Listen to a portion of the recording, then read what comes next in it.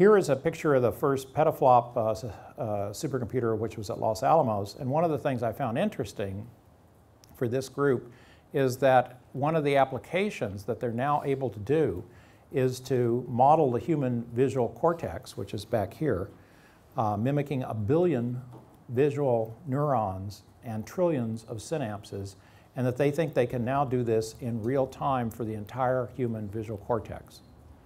So when you read Ray talking about these computers being able to simulate, or you see some of the work that I think you've heard before from IBM that's been working on the monkey brain, to me it still seems like science fiction, and yet, you know, I know scientifically that it's actually happening. And in fact, there are lots of drivers for this.